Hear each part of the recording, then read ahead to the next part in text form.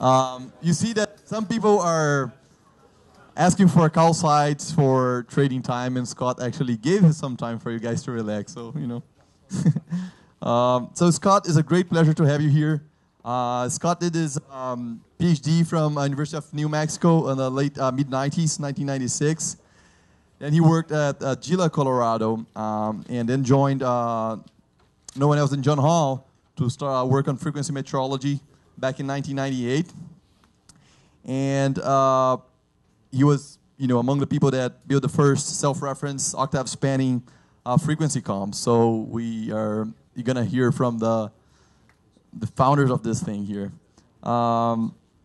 And since 2000, Dr. Diddams is a staff member and project leader at NIST, Boulder. And he's been working on frequency metrology, stabilization of frequency comms, and all sorts of nonlinear optics things. It's a great pleasure to have you here, Scott. Please. Thank you very much, Gustavo. I want to thank Gustavo and Tiago for organizing this really nice symposium. Let's move that up a little bit. It's actually my fourth time in Brazil.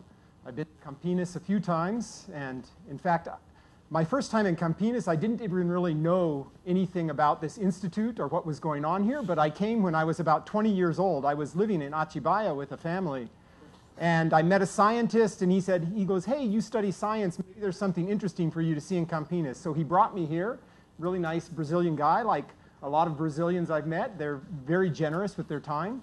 And he brought me up here, and I spent an afternoon looking around Unicamp, and I, in fact, came to this institute, and I remember going to the fiber optics lab. And I think I met Hugo. I don't remember so well the people who I met, but I do remember him in particular. So it's a real pleasure to be back here and to be able to not only enjoy the science and the ideas that are being spread around here, but get to know some more new people. So I really appreciate the opportunity. So I'm going to tell you about optical frequency combs, and that's really a story that relates to nonlinear optics and the meeting of ultra-fast and ultra-stable. So if you don't know what that means, hopefully by the end of the talk, you'll have an idea. Maybe I turn off those lights. This one in front, is that the bottom one? Okay, maybe you can see a little better. So this is a school on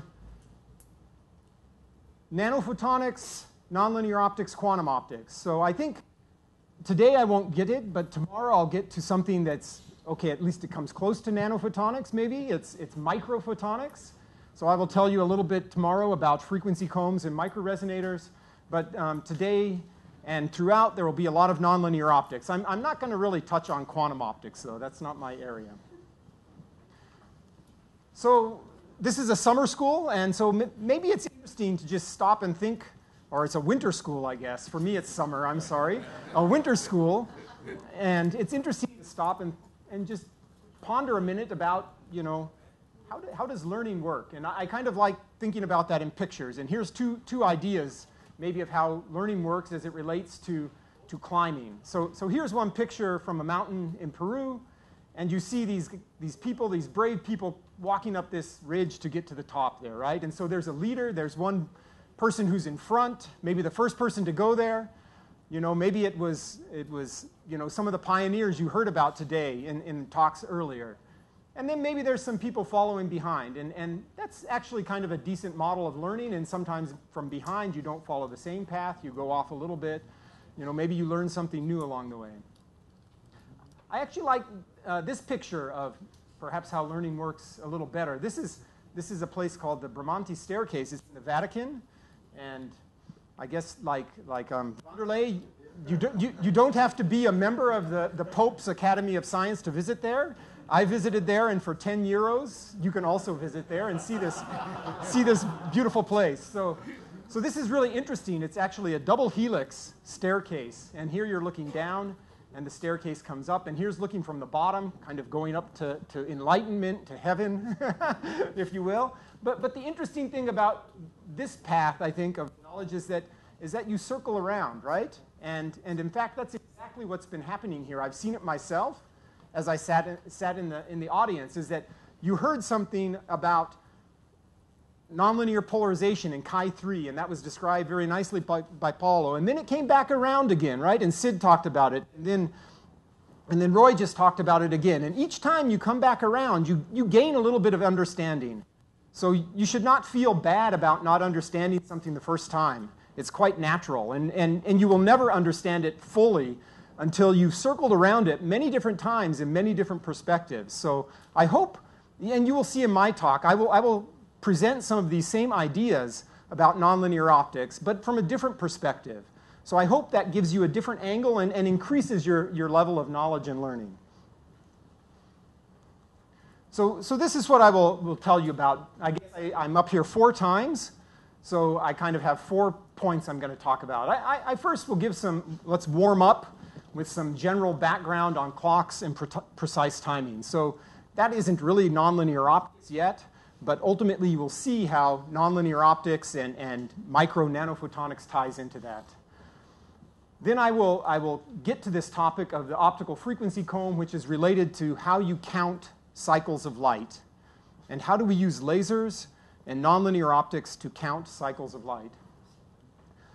Tomorrow I will then take a step down to the micro scale and talk about, chip scale. Can we try to address this question? Can we make this frequency comb technology on a chip? Could it go from something that was, kind of a meter square down to a centimeter square? And then in my last talk, I will present some applications and opportunities for frequency combs. What are some other interesting things, maybe besides clocks, that people might like to use these for? So I'll give you a little bit of introduction about where I'm from. So NIST, where I live, is about in the center of the United States in this town called Boulder in the state of Colorado. And sometimes people refer to Boulder as 25 square miles surrounded by reality. It's a pretty unique town. And if you come and visit, I think you would get a flavor for how unique it is. Some of its uniqueness is how beautiful it is. We sit at the base of the Rocky Mountains. These peaks up here are about 4,000 to 5,000 meters high. It's a nice climbing, nice skiing. And Boulder is right at the base of them. And there's only about 100,000 people, but we're just a little like this Unicamp in Campinas. We're just a short distance from downtown Denver, which is about 1.5 million people. For a scientist, part of what really makes Boulder unique is it's a meeting of several federal research labs, NIST, where I work, the National Institute of Standards and Technology, as well as NOAA and NCAR, and these two are related to atmospheric research. There's also the home of the University of Colorado. All those red buildings you see there are the University of Colorado. It's the flagship university of the state of Colorado. And together, these federal institutes and the university have spun off many high-tech companies and startups. Sometimes people talk about it as kind of a little Silicon Valley of the Rocky Mountains. So that's what our university looks like on a nice day. And as in many American universities, the biggest building is the football stadium. The highest paid employee at the university is the football coach, not our Nobel laureates. So unfortunately, our football team is not so good these days, but people still like to go to the games. This is the physics building, and the institute you've heard about, GILA, a few times is this building here. So, and these are the foothills. These are sometimes called the Flatirons. If you like to climb, rock climbing with ropes, it's crawling with crazy people on the weekend doing all of that. So the guy who took this photo flew his airplane just about 1 kilometer south. And you see, this is where I work. This is the NIST and NOAA campus. And this was on a spring day, late spring, when there was just a dusting of snow on the foothills there. So we get a lot of sunshine also there. The sky is 300 days a year of sunshine. So it's quite a beautiful place. And our campus, our buildings, in a federal research lab, you can't have pretty buildings. They have to be utilitarian. So our buildings aren't as nice as the university, but we're closer to the mountains. And you can go out the back door of our institute and go running or hiking up here at lunchtime or after work. So let me just say a few words about NIST. It's the U.S. National Standards Lab. It used to be called the Bureau of Standards. And the key mission of NIST is to promote U.S. innovation. And we do that through science and research and education and building infrastructure and investments for the future. So our job is to really try to develop technologies and learn about the science that's going to propel innovation in the future. Oops, excuse me. There's about 375 employees. That's like NIST employees. There's about 350 students, postdocs, contractors, researchers from around the world. There's actually, in fact, one professor from Unicamp here, Flavio Cruz, who is working with me now in Brazil, or in my lab back in Boulder. We have about $100 million budget, and NIST is a big institute. In fact, the headquarters are outside Washington, D.C., but still about 20% of the laboratory research is in Boulder. So there's all kinds of basic research going on, from chemical physics, nanotechnology, quantum information. You know, we have some very famous people in this regard. These are pictures of the ions that Dave Wineland and his crew trap and do some of their incredible work on. We have, of course, clocks, lasers and photonics, kind of my area, and different advanced materials there. So it's a broad range of research. The group that I'm a part of is in time and frequency, and so we are the people who actually are, in fact, in our division, build cesium fountain clock that defines the second for the United States. So this is the birth or the home place of the US second. But there's all kinds of other clock and timing related research, from clocks on a chip. Here's a grain of rice next to a little clock that my colleague John Kitching built. There's different types of clocks. There's the ion clocks. This is Wineland's work again. Optical lattice clocks. Professor Bagnato this is the kind of research that he is doing, and the cold fountain clock kind of work. And my area is more with the optical frequency comb, so you'll hear a lot more about that throughout my talk. Okay, so let's zoom in a little bit. That's a very broad perspective. Let's start to talk about clocks and precise timing. And you probably have seen this painting by Salvador Dali, the persistence of memory. Some people like to say, well, look at, there's all of these clocks that are like all misshapen and folded down. And Dali made this painting in the 1930s, shortly after Einstein's theory of relativity, and people are saying, well, oh, look, he's expressing that time is relative. Well, I don't know this for a fact, but I read, and actually Dali said he was more inspired by melting cheese than by relative time. Anyway, it's an interesting picture. So let's just think about timescales for a little bit. You know, in physics, there's a huge range, over 60 orders of magnitude when we talk about timescales. It's spectacular. If you think about it, it's mind-blowing. You know, everything from the age of the universe on the order of 10 to the 17 or 10 to the 18 seconds, you know, and down to maybe 10 to the minus 18 seconds. These are the shortest human-made events, attosecond pulses that people can now generate and measure. And even shorter, you know, I run out of space here. You know, if you go to the Planck time, where, you know, kind of how long did it take light to cross the initial singularity, it's kind of 10 to the minus 43 seconds. You know, the top quark was discovered about a decade ago. Its lifetime was maybe 10 to the minus 25 seconds. So this huge range. And here I tried to lay out a few other things you might be aware of or know about. No offense to the chemists, but we give you 1 decade, 10 to the minus 12. Physics covers the rest. Are there any chemists out there?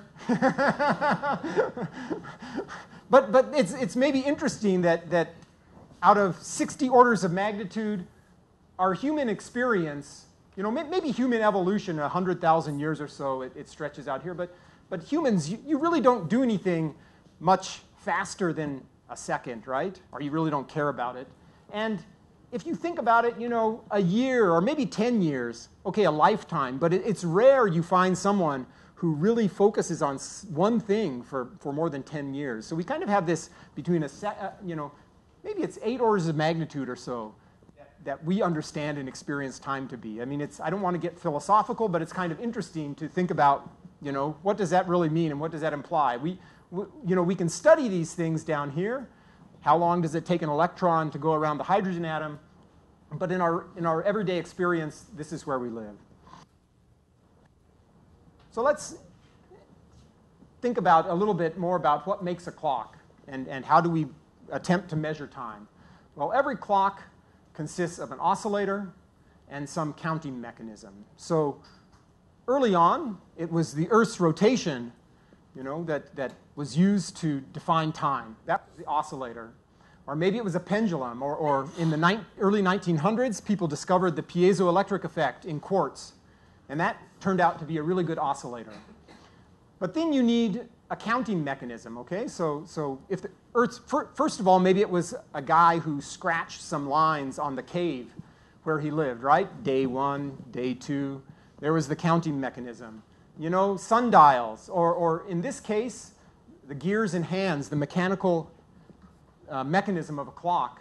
For quartz crystals, you start to introduce electronics, and you use electronic techniques and devices to count cycles. So if we want to talk about atomic clocks, the big difference is that it's actually all the same thing, but you tie the oscillator to an atomic frequency. Something that you believe, at least physics tells us, is that the atomic frequency of a cesium atom here in Brazil should be the same in the United States as in England. So this is why it's hard to take a piece of quartz and cut it so perfectly that it oscillates at exactly the same frequency in every situation. But with atoms, they just come to us that way. So that's why people would ultimately want to use atoms as the ultimate reference for a clock. So in a microwave clock, you would use a microwave transition. In cesium, it's a hyperfine transition in the cesium atom. And then you have a microwave oscillator and some sort of electronic counter. For optical clocks, the oscillator is now a laser. It's the beam of light. This thing right here, those crests and valleys of the laser beam are the oscillator for your optical clock. And then as the reference, you would use an optical transition in an atom. That poses a problem, and that's where because these oscillations of light happen really quickly, about 1 or 2 femtoseconds per cycle. And so how are you going to count those? And that's where this femtosecond laser originally came in. I like history. I really enjoy the history of science. I appreciated Roy's talk the other night because it gives you some perspective on how people got to where we were. What was the winding path that someone else took, right? So here's maybe the first mention of atomic clock. And there's a very famous person, Isidore Rabi, probably the father of atomic clocks. In 1944, so this was the New York Times. So, we were chatting the other day. Everyone wants a publication in Nature or Science. I once heard that if you were a scientist at Bell Labs, back in the heyday of Bell Labs, that if you had a publication in Nature, that was great. But if you got your work in the New York Times on Science Thursday, and then you got the big bonus. So Rabi's announced the cosmic pendulum. And there's some really nice English in this as well. It's kind of small. I won't read it to you. You could look this up, or I could give it to you. I guess you will get it in the notes. You could read some of that. But it was the first idea that atoms could be used to help define time. The word. Uh-oh. There's the optical fiber working again. Isn't that amazing? So Rabi's ideas led to what is now the definition of the second, and that is based on cesium atoms. And again, I mentioned that it's a microwave transition, so it's not an optical transition, but it's a hyperfine splitting in cesium that has been defined to have exactly this frequency. And there's kind of a complicated apparatus that people use to trap and cool the cesium. Maybe Professor Bagnato will tell you more about how that works. But what I want to say about this is that now these kind of clocks are at about an uncertainty of a part in 10 to the 16. So you can define that cesium frequency here, and that's about 10 digits, and you can add 6 more zeros behind it. That's what the definition of the second is currently at. How would you do better? Well, let's just think about that. If I like to think of time in terms of rulers, so let's imagine 1 second is the distance between my fingers, okay? So a cesium clock oscillates at about 10 billion cycles per second. That 9 billion, the number that was there before. 192, 631, 770. So roughly 10 billion, okay? So in between my fingers, there are 10 billion little tick marks, okay? So what if we went to a higher frequency? So what's the ratio of how much higher is optical frequency than a microwave frequency? 5 orders of magnitude, yeah. So now instead of 10 billion, we have maybe a quadrillion. So now it's like you took a ruler, and in between each tick, you added 100,000 more little ticks. So this is the reason people got very excited about this, is that, hey, I could measure something with potentially 100,000 times greater precision. And in fact, it wasn't Roy talked about the introduction of the laser. It was just a few years after the laser was invented. In fact, a scientist, Ali Javan, who started thinking about, oh, wow, this helium neon laser with all of these cycles of light, this could be something that is really useful for making precision measurements with, because I could potentially have very fine control of those optical cycles. So let's talk a little bit about how one actually would make an optical clock. Well, I told you already the pendulum of this clock is a laser. So it's the crest in the valley of the electromagnetic wave, okay? So and this travels in time, okay? It's not sitting on a table. But the way the laser is, first of all, that oscillation, it's already quite pure from the days of Ali Javan coming out of the laser. But you can make it even more pure, more sinusoidal, by stabilizing the frequency of that laser to some sort of a Fabry-Perot, an isolated Fabry-Perot. And I won't say anything more about that, but in this way, people can make a laser with a line width that is now on the order of 50 millihertz. Okay, so imagine that, 50 millihertz out of a quadrillion hertz. Okay, so it's like better, it's now down to about a part in 10 to the 16.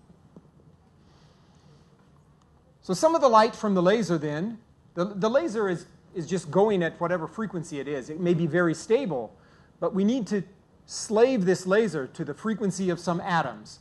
So in some scheme, and you know, simple picture is you just shine some laser light on the atoms, and you look at where the atoms fluoresce the most. That would be where they absorb the light and then re-emit it. And that happens near an atomic resonance. So we would like to slowly steer the frequency of this laser to match exactly this atomic resonance. And these are some of the atoms and ions that are used, at least around Boulder. There are others at different places. In fact, you go to the building next door, and there's some calcium ions, or atoms, that are being explored for this kind of technology. So all that works well, but then you have, again, this problem of the counter and the readout. So we've now made a very perfect oscillator. We've steered its frequency so it matches an atomic transition, you know, some God-given transition that is the same here or there or anywhere around the world. But we don't know what that frequency is because these cycles of light are going by so quickly. All right? So that's a problem.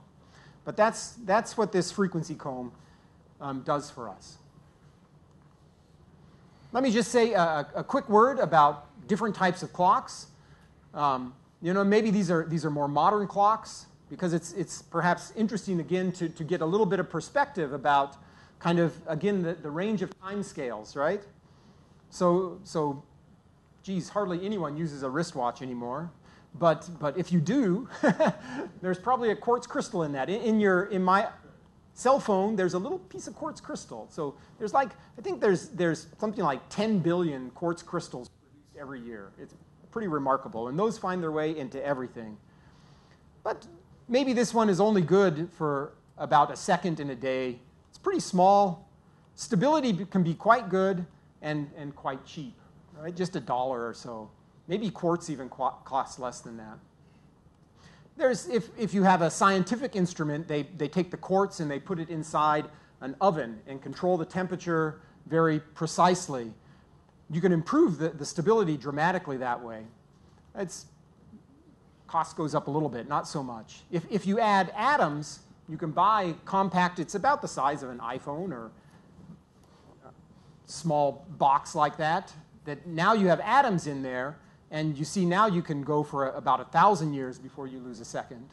And the price, it's actually still quite reasonable, $1,000 you can buy from SRS, this company.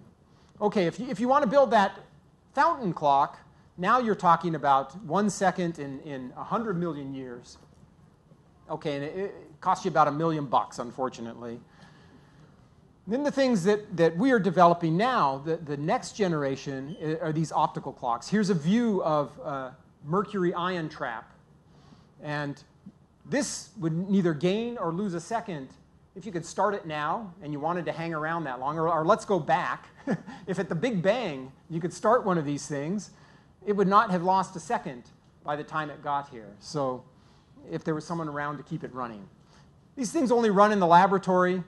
At a second, I won't really talk about these metrics too much, but the stability is about part in 10 to the 16, and you know, it's a research device, and so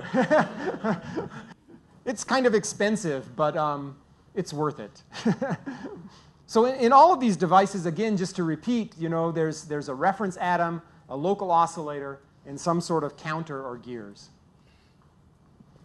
It's interesting to lay out kind of how timekeeping has progressed through the past, you know, 200, 300, 400 years. And that's what I tried to do in this plot here.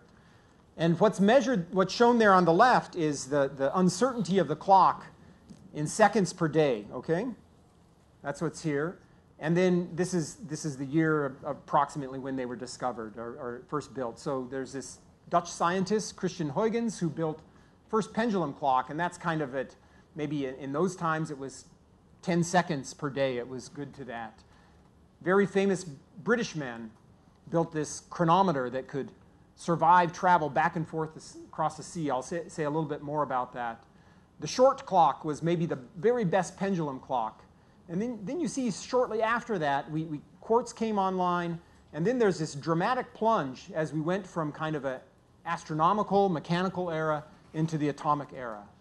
And now the best clocks are even down here at approaching much less than a picosecond or even 100 femtoseconds per day. Where's that going to go? It's an interesting question. So maybe you think someone got to the top of that mountain, but maybe it's just a false summit. Maybe there's something else up there. So I think that's a great thing about science is there's always, and time impact, there's no fundamental limit to how accurate a clock can be. So there's still room to grow and improve. One thing that is true in all of these is that the frequency of the oscillator has been increasing as we go here, okay? From, say, 1 hertz for a pendulum. You know, quartz is maybe 10 kilohertz. The first cesium clocks, it was about 10 gigahertz. Now with optical clocks, we're in the 500 terahertz to petahertz range.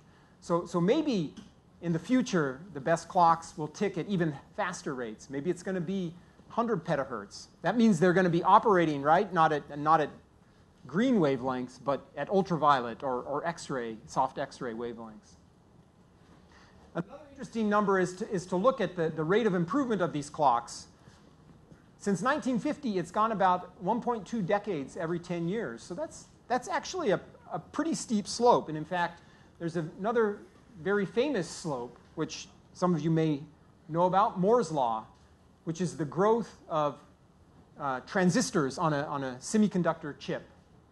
So Moore's Law, since 1970, it's been about 1.5 decades every 10 years. So actually comparable to the rate of growth of clocks. Of course, I think there's little doubt that in all of physics, the transistor and all that it brought is probably singularly the most important development that ever came out of physics. So I'm not saying that clocks are of equal importance, but the growth rate is quite interesting. And even then, that aside, I think there's a lot of interesting scientific and societal effects that have been born out of clocks. And so for society as a whole, I think, you know, if transistor is number one, clocks have to be in the top 10, I would say, as technological developments that have really impacted our world.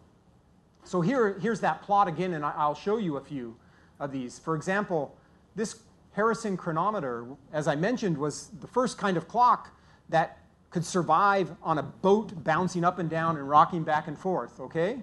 You know, a pendulum isn't going to do that, but he came up with a very clever spring mechanism that could survive that kind of motion, and it enabled the British Navy to sail for the first time back and forth across the Atlantic without crashing into, you know, some rocks somewhere.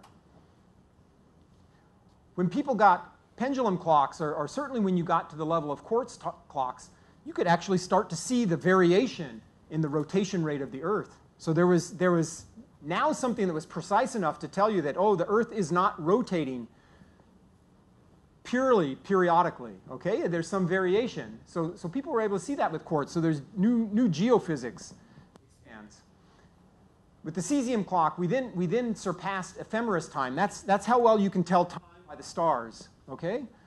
And although it's interesting that as clocks got better, people could compare clocks to millisecond pulsars. These are spinning astrophysical objects that emit bursts of radiation every time they spin around. And in fact, in the 1990s, a professor from Princeton, Joe Taylor, got a Nobel Prize for for observing the period of one of these spinning pulsars and comparing that to atomic clocks and watching how it slowly slowed down with time. And that was, in fact, the first indirect observation of gravitational waves. It matched the theory beautifully. He could predict that these pulsars were emitting gravity waves, and that's why they were slowing down. They were emitting energy. So there's a really interesting application of clocks in physics.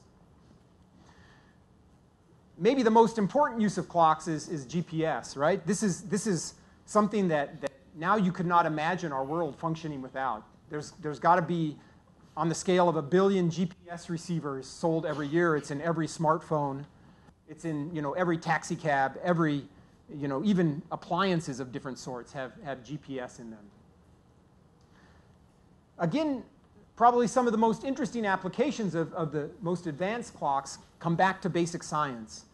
And for example, at this level, you can see with a clock, if you raised it 10 centimeters, you can see that it runs a little faster due to general relativity. So clocks can, time and space at this level become intimately entwined. You cannot talk about keeping time without knowing your position in the gravitational potential any longer. So I think that it's interesting that clocks will come back and will play a role in relativity. So everyone here wants to get rich and famous, right? So, yeah, that's right. But there's been a lot of, I don't know that any of these people got rich, but they're famous. And actually, some of them are really nice people. And I think it's always great in science to have role models and people to aspire to. So if you want to join the ranks of people messing around with precision timekeeping, you're in good company. You know, and much of this is also related to laser development. You know, starting from Rabi, who developed these first atomic spectroscopy techniques. Here's Towns and Basov and Prokhorov, the development of lasers and masers, right? Norman Ramsey, Hans Damelt, Wolfgang Paul, trapping ions, atomic spectroscopy. Here's the work that Professor Bagnato introduced, the work of cooling and trapping, BEC, and here in 2005, the work related to measuring frequencies with femtosecond precision of Hall and Hench and Glauber. Well, Glauber got it for quantum optics. And then most recently, Dave Wineland and Serge Haroche, because clocks at some level become quantum measurements and quantum experiments. And at NIST and in Boulder, we're very proud. I mean, John Hall was my mentor as a postdoc. Dave Wineland works down the hall from me. Eric Cornell across the street. Bill Phillips is in NIST East near Washington, D.C., but it's really an honor to get to interact with people like that. So you probably won't get rich, but I think you'll have a lot of fun studying this kind of topic as well as the topics that other people here presented. I think this is really an exciting and continues to be an exciting area of physics. Why do we need better clocks? Okay, so gosh, is it a second? I mean, I just got to make it to the bus. I don't even need a second. I need maybe, you know, if you live in like Japan or Switzerland where the trains run on time, maybe you need 30 seconds. In the US, you know, you're lucky if the train is there plus or minus an hour. So what do you need a better clock for? Well, from a metrology point of view, time and frequency are really the best known physical quantities, and they anchor the SI, the System International of units, the meter, the kilogram, voltage and current, all build off of the measurement of time. So it's kind of, I forgot who said it yesterday, but if you can measure time or frequency, do that. It's the thing you can do best, okay? And then cast other measurements in terms of that. The long-standing technologies that really require clocks are navigation and communication. It really hasn't changed since the time of the British Navy, is that you know, now we have atomic clocks in space that are helping us navigate around the world. As the clocks get better, those clocks are about 4 orders of magnitude, 4 or 5 orders of magnitude worse performance than the very best laboratory clocks. Okay, so we have quite a head start on them in the lab. But if you go back 30 years ago, or 25 years ago, when those satellites were first being launched, no one had any idea that there would be billions of people using the signals from those atomic clocks to find their way around the world. And so I think we are strongly motivated by the idea. It's a little bit, if you build it, they will come, right? And we just know these are such important technologies that people will keep using them. Communication is another one. If you want to stuff more information, right? You know, we joke, if you want to download more cat videos from the internet, you know, you need more bandwidth. And there's a few ways to get more bandwidth, okay? You can think of it in the time domain. You can, in a piece of optical fiber, you can stack up pulses faster and faster, right? But if there's jitter in those pulses, if they aren't properly timed, at some point they run into each other and the information gets garbled. Or in the frequency domain, it's this kind of wavelength division or frequency division multiplexing. It happens both in optical and in the microwave domains.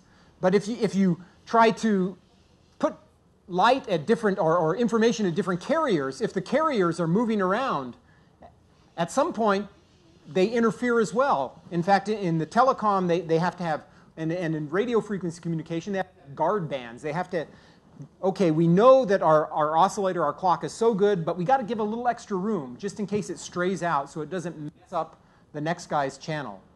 So these are all areas in which, as you can synchronize and reduce the noise, the jitter in clocks, it's going to find more and more use. I mentioned geodesy, you know, the ability to measure gravitational redshift now at kind of the centimeter scale. It turns out that that's a very important problem for, in our climate now. There's a lot of melting ice, if you haven't heard. And where is all that water going to go? And water doesn't necessarily follow the elevation. It actually follows the gravitational potential, which is exactly what clocks measure. And okay, maybe it doesn't matter coming out of a mountain down a stream into a valley, but some areas where it's very flat, understanding which way the water is going to go when it grows by 10 centimeters or half a meter could be a very important problem. And of course, there's probes for new physics. I think this is what people keep looking for at the top of that mountain, or pushing a little harder. You know, if having better time and frequency tools or clocks, it allows you, kind of like an early microscope, to look down into nature with even higher and higher precision. And so, you know, if we can see something at 15 digits, you know, what would we learn new if we can now look at it with 18 digits of precision? There's some kind of interesting, some a little crazy ideas out there. Are the constants that define the energy structure in atoms and molecules, are they really constant? Do they depend on gravitational field? Do they depend on, you know, T0 since the Big Bang? There are people, in fact, maybe I'll show you in my last lecture some measurements we've made about this to try to test whether the fine structure constant, for example, is really constant. I mentioned, local position invariance. That's kind of, is physics the same in every position, in any coordinate frame, or as we're moving around the sun here. Tests of quantum electrodynamics, people are trying to do that by measuring and calculating the energy structure of atoms to higher and higher precision, and that's what clocks enables you to do. And I already mentioned astrophysics and this area of millisecond pulsars. Finally, in the future, it's a little bit murky, but quantum state engineering, and this is where people like Dave Wineland come into it, is that ultimately you're going to get to a limit where you can't do any better than the classical noise levels of the atoms permit. And at that point, if you want to make better clocks, you'll have to use entanglement. And people have already done simple demonstrations where they entangle ions or atoms in traps to get an improvement in your ability to keep time. I think that's certainly an area of research for the future. Okay, so that was a rather broad background. Where am I at in time? Okay, so that's not so bad. Okay, so I hope that gave you some idea of where this field lies. And, I deliberately, I painted a little broader. There wasn't a whole lot of nonlinear optics or, nanophotonics in that, but we'll start to move in that direction now. So let's start talking about counting optical cycles. So here's a picture of a laser, a titanium sapphire laser that we built some years ago that we used for making these kinds of measurements. And I thought, I enjoy kind of cool pictures, as you can tell. This laser is made, it's a 10 gigahertz repetition rate. So there's a tiny cavity between these mirrors here. This is the titanium sapphire is holding here, and here's our laboratory mascot. Actually, it's a funny story. I went to one of my colleagues who makes these tiny chip scale clocks, and I said, I want to take a picture of this. This is pretty small. Do you have any insects? Or do you have something that I can put next to it to show the scale? And she goes to her office, and she opens up a little box, and she had all kinds of little bugs and insects in there. And so she gave me this one. And if you look carefully, his wings are a little beat up. So he was kind of dried out, but did a good job there. So how do you count optical cycles? So just refresh our memory about what that means. So optical frequency is like the speed of light divided by 600 nanometers. That's 500 terahertz. That means the period of the cycle, about 2 femtoseconds, okay? 2 times 10 to the minus 15 seconds. What's the fastest electronics? State-of-the-art research electronics, it kind of is petering out around the terahertz level, a picosecond. The stuff that you have in your phone, right, it's a gigahertz. Maybe in the lab, some 10 or research comm stuff, 100 gigahertz. But once you get up to terahertz, the physics of the semiconductor materials, things just don't move much faster. So how could you get around that if we want to try and count these optical cycles? Well, one idea would be to use optical heterodyne. And this is the experiment, actually, that Ali Javan did early on, and Jan Hall also did early on in his career, is you measure the beat note between 2 optical frequencies. So what does that look like? Okay? If we have an optical frequency 1 and optical frequency 2, and here we see that they're laid out kind of in femtoseconds. We can't measure those frequencies directly. But if we interfere them, right, and mix them together, we can detect a beat frequency. And that's just the same as in the audio frequency, the wow, wow, wow, that you get if you have 2 acoustic tuning forks next to each other, right? And if you do the math, you learn that the carrier is the average of the 2 frequencies, but the envelope, this envelope here goes at the difference. And just to make that clear, let's imagine these were 2 signals that were at 500 terahertz, okay? And one of them differed by 10 megahertz. If you subtract them, then that beat frequency is 10 megahertz, and you can count that, okay? And this is really, it's simple, but it's quite interesting. If we add 1 hertz here, okay, then this is 10 megahertz plus 1 hertz. So optical heterodyne has the ability to count and keep track of optical cycles, all right? But what's the catch, right? The catch is it's a countable frequency, but only a relative one. We only know this frequency relative to this one with the precision that we know that one. So it's a bit like playing a game of, okay, I could count this one relative to this one, but wait, what was that one? Okay, so then you go back and you try and do it again, all right?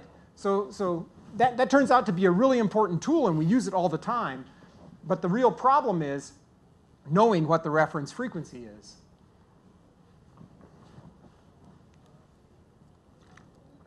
So what's another idea? How about, we already learned there, someone mentioned that the ratio of frequencies of optical to microwave is about 10 to the 5, okay? What about direct multiplication? What if we could take a microwave frequency? We learned about frequency doubling, right? Frequency doubling not only, and this nonlinear physics of frequency doubling, it was actually first discovered in the microwave domain, and that's what Schottky diodes and different kinds of electronic devices do for you, is if you put enough power on one of those, out come harmonics. Okay, so what if we started with 10 gigahertz and we tried to multiply up to the optical domain? Well, let's do the math. It's about 100,000. That's about 2 to the 16, okay? So we need 16 multipliers, right? Can you do that, you think? Well, there were some very brave people who tried that in the 70s and 80s, because they saw the promise. They said, we got good cesium clocks, and people like Ali Javan and Jan Hall have good lasers. Could we connect from the cesium clock to the laser by direct multiplication? And here's a picture from the NIST lab in the 80s. In fact, this gentleman here, I just want to point out, Ken Evenson, had a good relationship with many Brazilians from this institute also. And when I first came there were always some Brazilian visitors working with him. But he's kind of big, 100. It was a big experiment, you know, maybe the size of this room or something like that. And here's how it went, okay? And the numbers are too small for you to read, but each one of these little X's here is a multiplier, okay? So you'd start at 10 gigahertz and you would multiply from one oscillator up to the next one. And then you would multiply again up to the next one, and multiply again up to the next one. And at the very top here, you come out with 520 terahertz, okay? So let's count. There's 1, 2, 3, 4, 5, 6, 7, 8, 9, 10 stages. Well, I had 16. Hey, actually, these guys were pretty smart, and they figured out that in the microwave domain, these diodes, for example, you hit it hard enough, and not just second harmonic comes out, but third, fourth, fifth. So early on here, you could do factors of 4 or 8. So you could eliminate some of these stages. But up here at the very top, it was factors of 2 to go from helium neon at 1.5, up to the yellow line, this 520 nanometers. So this is one idea, and actually this worked amazingly. It took about, 15 scientists, and so I would joke there was kind of one scientist, or maybe it wasn't 15, 10 or so. There was one scientist per stage here. It was a big effort. And this was called a frequency chain, or a harmonic frequency chain. And this worked at a few places like NIST, developed in MPL in England, the PTB, and in Russia, France. But these really were not general or practical or cost effective. You could come from cesium up to here and you got one color out. So then you got a bit of a problem, right? Well, what if that one color is yellow and my color of interest or frequency of interest is red, okay? So this is really not a general tool. So how are we going to solve that? Well, along came this thing called the laser frequency comb in about the year 2000. And that ends up, it was a fantastic solution for that. So if you wanted to learn about that, of course, what's the first thing you would do? Google, yeah. If you aren't careful and you leave the word frequency out, the top hit is laser comb, is this company, hairmax.com. You can feel good about your hair again. This is I don't know. Has anyone tried this? It's called phototherapy. So as far as I can tell, it's like a little brush. And they put some LEDs in there. And then you're supposed to comb your hair with the brush every day. And the light is supposed to stimulate your hair and make it grow or make it prettier or something. I don't know. You got to believe it because there's laser research involved. And I like this. I used to have only 1 or 2 good hair days a month. Now every day is a good hair day. So everyone needs, that's what you get if you have a laser comb, but not a laser frequency comb. In fact, last night you take Google to different countries, right? And I get google.br. So what google.br give? It's kind of interesting. Laser comb, Brazil. And it's in Valinhos. It's actually very close to here. And it turns out, though, this looks legitimate. They must be using lasers for some sort of machine or printing type device. But anyway, I thought that was interesting as well. Okay, that's not really what we're talking about. What is a laser frequency comb? And let's see, maybe I realize we're coming to time here. I just have a few more slides on this, and then we'll stop. So I like to say, there's many different ways you can look at a frequency comb. It could be a ruler for light frequencies. And what does that look like? Well, it's a laser that emits a broad spectrum that if you can look inside that spectrum, there's a wide array of comb teeth. And just like a ruler has markings on it, this laser comb is perfectly spaced markings at the repetition rate of this laser. Alternative view is that the laser comb is a perfectly spaced train of optical pulses. So this is a laser that produces pulses that come out in a very periodic fashion, okay? So here now, instead of frequency is time, and each pulse that comes out is spaced by the inverse of this spacing up here. We call that the repetition rate. So what we're getting at, and I'll show you a picture in a minute, is that light is going around a cavity in a pulse, and each time a little bit of that light comes out, and these are these would be what you would see. We start to have to think a little bit in twisting back and forth between the time and frequency domains here. And here in the frequency domain, the bandwidth of this spectrum, and Roy talked a little about how you get short pulses, right? If you're going to have something short in time, there's kind of a Heisenberg limit, if you want, or a time bandwidth relationship. If you want something short in time, it has to be broad in frequency, okay? So the breadth of the frequency spectrum up here is related to the shortness of the pulse down here. So these are just Fourier transform pairs. We'll come back to this in a minute. But another kind of nice picture of a frequency comb is that it's an optical clock. It's a set of gears that work for light. Okay? It's not mechanics, but I really like this analogy because it explains exactly what a frequency comb does in a nice picture. A frequency comb will take some optical frequency, a little wheel. Think of that as, each tooth is a wavelength of light, okay? And it divides that down by a factor of 100,000 or so, to the microwave domain. And it's even more useful than that, in that you can enmesh different optical frequencies. It's a very multi-purpose set of gears and reconfigurable to address practically any optical frequency. If I want to compare one gear to another, I can do that via this frequency comb. The gears are perfect, as far as we can tell, to like the 20th decimal place. This allows the measurement of these optical frequencies and this direct connection to the microwave domain. So let me leave you with one more picture, and then we'll just stop for a break. So now I keep stepping closer and closer to reality, right? Start with very abstract pictures. So what did one of these things really look like?